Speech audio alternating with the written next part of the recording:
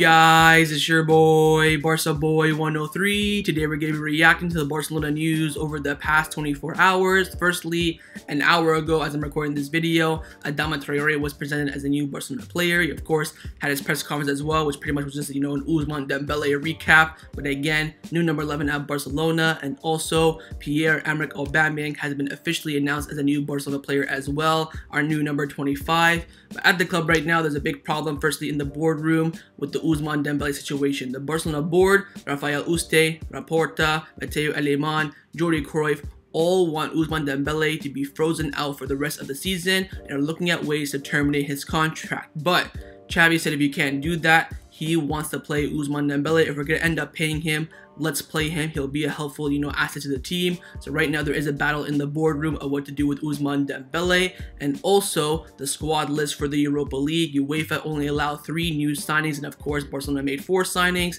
There will be a player from those new signings who will be excluded from the squad list, and we have that answer in the video. It's also in the title as well, so you pretty much know who it is. And lastly, we have an update on the forensic investigation of Bartomeu for the Arthur-Pjanic swap deal, Cillessen-Neto swap deal, Malcom deal, and also some big news has come out about the Antoine Griezmann deal as well. But before we get into it, make sure you guys smash that like button down below. Let's try to get to 300 likes in this video. Be very much appreciated. And also make sure you hit the subscribe button down below if you haven't already. And let's get into it. Let's start off with the presentation and the press conference reaction of Adama Traore. He was officially presented like literally half an hour ago as I'm recording this video, and also had the press conference as well. New number 11 at Barcelona. So let's get in the press conference.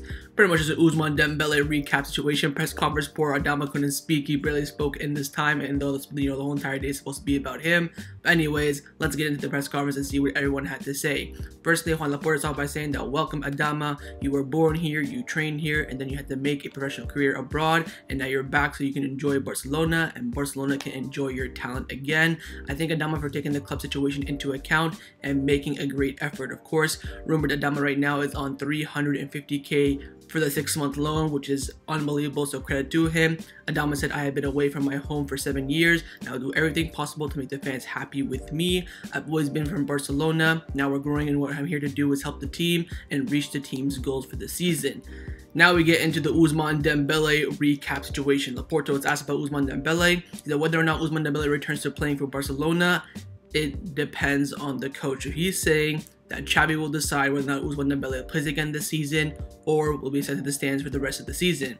He said it seems Dembele has an agreement with another club. He has not wanted to renew here. So he's saying, look, Dembele does not want to stay. We didn't renew his contract, and now it's up to the coach whether or not we should play him or not. And then Jordi Cruyff stepped in. It was not Mateu Alemán. We'll know about that why in a few seconds. Of course, Jordi Cruyff is an advisor of Juan Laporta. He said an attempt was made to reach an agreement with Ousmane Dembele, but sometimes it can be. He is training like all the others. At the moment, he is considered one more player for the team. The one who will decide is Xavi, thinking about the present and of course the future of Barcelona. Back to Laporta, a player who does not want to renew with Barcelona. He knows why he does not want to renew, but that has to have consequences. We want players with commitment, as Adama has shown today with his, of course, wage reduction, all that sort of stuff. Back to Jordi Cruyff, we have given Xavi more attacking options this, of course, January transfer window with 3 new forwards who can dribble and score goals. So pretty much quick recap on that section. Laporta is saying, look, we want players who want to play for Barcelona. Dembele will not be a player here by June. He will be leaving for free. He hasn't agreed with another club. Bada bing, bada boom.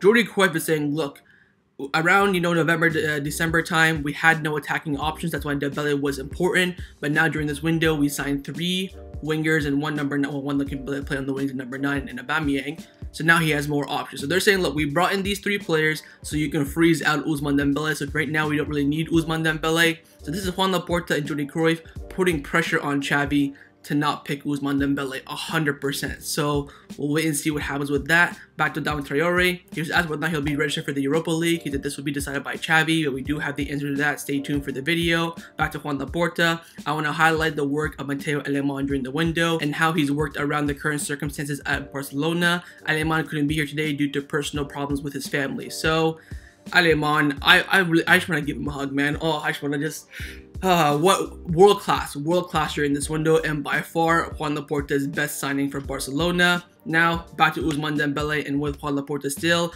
Our renewal proposal for Ousmane Dembele expired on December the 20th. If they wanted to sit down to negotiate, it could have happened, but now they don't want to talk to us anymore at this time. He gave us the understanding that he was very grateful with the offer, but a similar situation happened last summer, of course, with Ilaix Moriba, and in the end, we found a solution, but right now, we have not found a solution with Ousmane Dembele. We always understand Ousmane. When he said he was not respectful by the media, for example, the club always supported him. We always want to give him confidence to extend him so he can see, prove all the, media haters wrong and everyone, all the culés wrong as well. The coach wanted the same as well. And of course, we are very disappointed. Now back to Jordi Cruyff. It was difficult to find key players in the winter market. I think he was asked about why we need to bring in a left back. We did part of important things and sign important and fast players. I think we strengthened the part that we needed to strengthen the most and part that we couldn't. But now, starting today, we will begin planning for the summer transfer window. Back to Juan Laporta about Adama Traore's buy option. He said that we will decide whether or not to execute Adama's buy option in June. It's not mandatory, but of course, we want to. So he's saying, look, as of this current moment, we do want to keep Adama beyond his low move. The question is, how will we do it? Watch out for Trincao Adama swap deal. I am calling it right now, February 2nd. I think that could be a very, very big possibility, so keep your eyes on that. Back to Adama Traore, he was asked about his position in the team. He's going to play a right wing back, right wing. He said, I have not played as a fullback in my entire career, although I have played as a wing back. As a winger is my main position, and Xavi has been training me and telling me to play on the wings as of right now, so we'll wait and see on that. I think we can definitely see him at right wing back at some point this season. And lastly, Juan Laporta was asked about the Dembele-Mbappe connection, how he said that Dembele is better than Mbappe. He said, I keep thinking about this, but it's up there with Mbappe. I don't regret having said that, but because we are convinced of the talent that we have with Ousmane Dembele, and that's why we made him a fantastic offer to stay at Barcelona. So that concludes the press conference. Overall, just all about Dembele, how Barcelona right now, very, very mad at him, and the board right now, Juan Laporta, Jordi Cruyff, Mateo Alemán, are pushing Xavi not to play Dembele for the rest of the season. We'll talk about that more near the end of the video, but Adama's here. Right now, Barcelona are planning to, buy him in the summer. The question is how, money, or again, my theory, Trincao Adama Traore swap deal. Overall, new number 11 is at Barcelona, and hopefully he'll be successful. Let's now get into the news surrounding Barcelona over the past 24 hours. Firstly, Pierre-Emerick Aubameyang is officially a new Barcelona player. The club released this like an hour before the presentation and press conference of Adama. But, I think that's a bit rude on him. And of course, during his presentation, all about Dembele. It's supposed to be Adama Traore day. But anyways, Mbappe, new Barcelona player. In the official statement, Barcelona said that Barcelona have signed Pierre-Emerick Aubameyang on a free deal. Of course, Arsenal yesterday confirmed the termination of his contract by mutual consent. And apparently, Arsenal paid 8 million euros to Aubameyang to cancel that contract. Here's the big part though. The player will sign a contract until June the 30th, 2025 with an option to agree departure on June the 30th, 2023, and his buyout clause is set at 100 million euros. So, contract technically until June 2023. Well, till June 2025, but we can break that contract on June 2023 and he'll leave, he'll get paid off during that sense. So technically on paper, it's a 4-year deal, but he can leave next summer. So pretty much Aubameyang will be here for the rest of this season and also the following season as well. So it looks like he'll be the backup option to Erling Haaland if we do end up getting him. Now also Xavi Navarro from ARA came out saying that Barcelona have kept an option to terminate his contract of Pierre-Emerick Aubameyang if he indulges himself in any act of indiscipline. So of course, the reason why he left Arsenal because he wasn't training, he was getting out, going out for tattoos instead of, coming to games.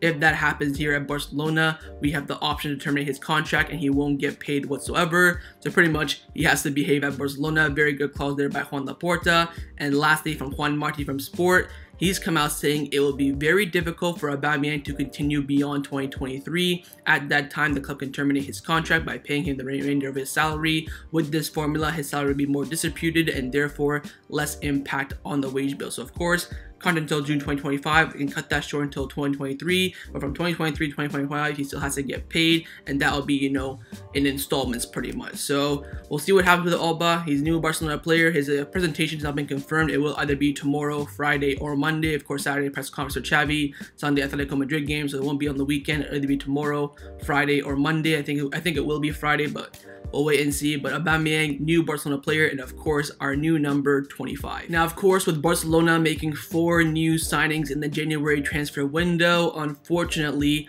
one of them cannot play in the Europa League, and Xavi has now made that decision because, of course, the deadline is today midnight. They have to let the UEFA know who will not be registered. We have made that decision, and to be honest, I am very, very surprised, and it will be Dani Alves. Firstly, Luis Rojo from Marca broke the news, so credit to him. He said this, I think, 48 hours ago, so big up to him. He came out saying that Dani Alves will not be registered for the Europa League, and this morning, everyone came out saying the same thing. Javi Miguel, Arthur-Miralem, Dani Alves will be left out of the Europa League. What do you think about that? Let me know down below. I think it should have been one of the attackers. I think we're going into the Europa League with Desmond Guetta and Jordi Alba as our 3 fullbacks pretty much. So it's going to be tough. I think I would have went with, man, it's such a difficult thing. I think I would have went with Aubameyang or Adama. I think Ferran Torres 100% guaranteed. I think Adama, the reason why Xavi let Dani Alves out of the squad is because he's going to use Adama Traore as a wingback, maybe go with a 3-4-3, 3-5-2 against Napoli. I think that's why, and of course, in the attacking forward line, we're a bit short. We do have some cover at fullback. You have Desmond Guetta, Jordi Alba, Alejandro Balde. Up front, you pretty much have Luke de Jong and Ferran Torres. So you kind of need those extra attackers, and of course, Adama can go to wing back if needs be. But that's a decision from Xavi and the board. They have decided to leave out Dani Alves out of the Europa League squad, which pretty much means he'll play every single La Liga game from now until the end of the season, because of course he'll get that full week off every single time. Let me know about your thoughts about the decision down below. For me personally, I'll back it, but again, I think it's a bit of a dodgy decision. But you know what? At the end of the day, it is what it is, and Dani Alves will not be playing in the Europa League for Barcelona. Let's now discuss an update on the situation of Ousmane Dembele at Barcelona. What I want to do is go through the reports that come out to the media and then discuss my opinion on the whole entire situation. Now, keep in mind, all these reports came out before the press conference this morning, so keep that in mind. Anyways, Juan Martí came out saying that Barcelona did not want to play Ousmane Dembele anymore. He will not continue at Barcelona at the end of the season, and the club is even exploring ways to terminate his contract. Javi Miguel from AES came out saying there are 2 options with Dembele: give him the letter of freedom, which he has rejected by now, or terminate his contract. It is clear that Barcelona do not want to play him anymore, but Xavi is not in favor of sending him to the stands, so they want an exit right now, the Barcelona board. Cutrone came out saying that Xavi will try to convince the board to let Ousmane Dembele play for the remainder of the season. Alemañ is totally opposed to Xavi's idea, and Laporta will have to find a way for the best solution for the club. Luis Rojo from Marca came out saying that Dembele has rejected the letter of freedom at Barcelona that he was offered before the transfer window closes. This is not the way he wants to leave the club. His idea is to fulfill his contract and leave for free in the summer. Juan Martí again came out saying that in the club there are people who are in favor of Ousmane Dembele's contract termination. He would have to pay the rest of his contract, but it means a goodbye right now. In the club, there are rumors, well, not in the club, there are quotes coming out from the club saying we will not save anything, but at least we can lose sight of him. So, I mean, my God. Fernando Porto from Mundo Deportivo came out saying that Barcelona are clear about Dembele will not play for the club again. However, they have to analyze and agree on the decision for the coach, who does not want this to affect the group. Laporta, Rafael Uste, Mateo Alemañ, and Xavi will meet today to make a decision. Also, Barcelona are very angry with Ousmane Dembele's agent. The club, in terms of the situation, has been dragged despite the good offers to renew.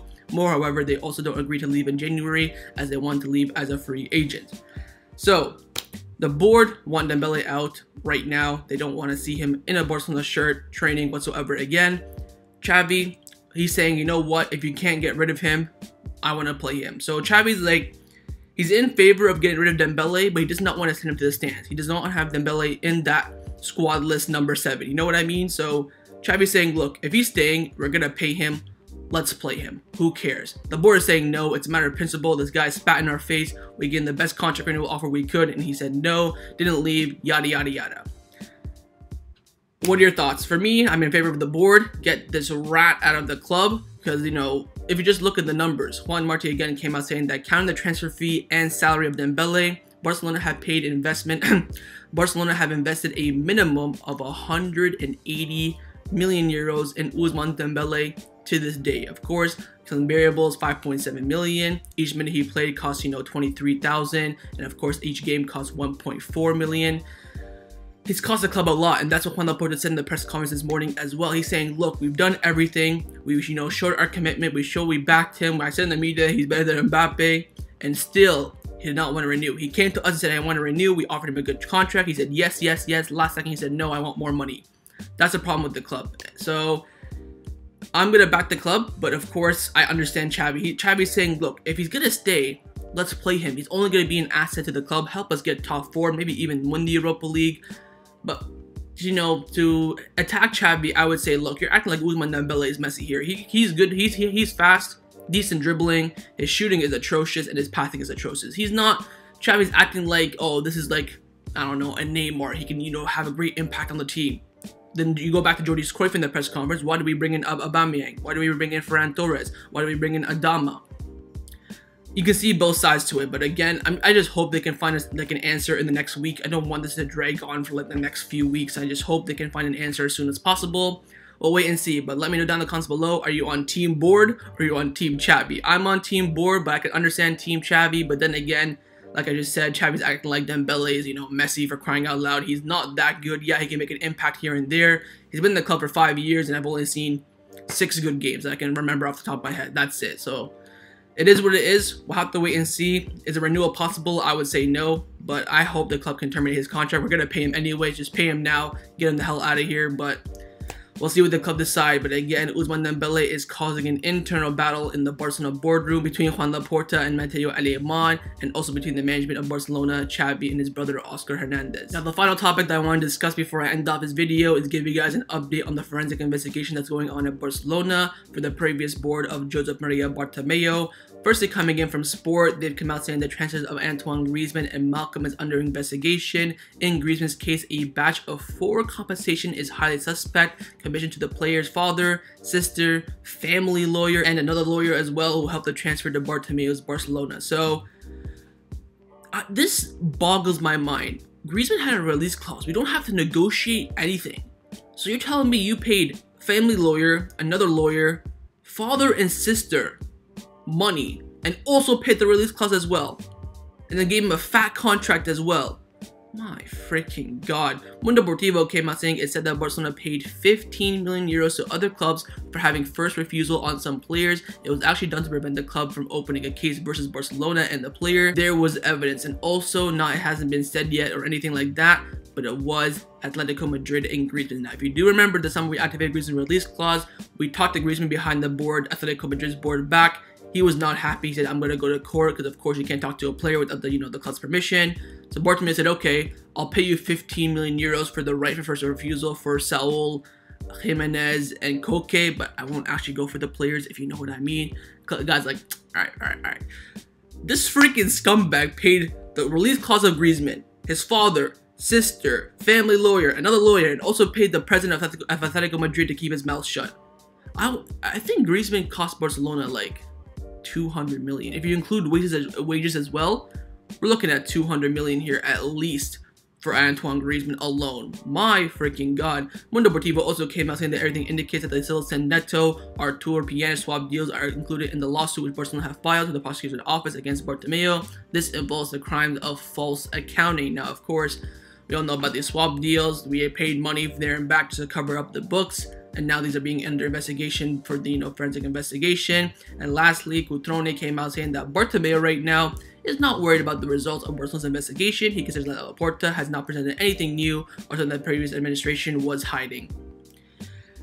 I really hope this man rots in jail. Again, the club don't care if he goes to jail. They just want that money back that he's, that he was messing around with. They don't care if he goes to jail or not. They just want that money back. I guess I can understand that, but I want him to suffer. I mean, I don't even know what to say. I'm speechless. What Bartomeu has done to this club is a freaking joke. Like, I mean, you have Adama Traore on 350,000 for 6 months because this man screwed over our club. And it's that plain and simple. We've been, maneuvering the club for the past year and a half, and I just want to, give a round of applause for Juan Laporta and his board. They have been given Mission Impossible, and they've done a great job in improving the squad, bringing in some reinforcements, selling some players as well. We saw Coutinho score a goal for Brazil. Hopefully, Aston Villa buy Coutinho, man, and we're gonna hope for, Trincao to be sold. Griezmann will 100% be sold at this point. So the club are doing the best to fix Bartomeu's mistakes, but his mistakes have cost the club greatly, and hopefully justice will be served. So that was my reaction to the Barcelona news over the past 24 hours. Hopefully you guys enjoyed this video. If you did, make sure to leave a like, and of course leave me your thoughts down below in the comments on everything we discuss. Main thing on it, firstly, are you team bored? Are you team Xavi for the Ousmane Dembele situation? Secondly, Dani Alves being excluded from the Europa League squad. What are your thoughts about that? You think it's the right choice, or should it have been, you know, Aubameyang and Traore or Torres? And lastly, on the Bartomeu situation, do you think Bartomeu will pay for his crimes at Barcelona? And of course, make sure you guys subscribe down below if you haven't already, and I'll see you guys next time on the channel. Take care, and Forza Barca.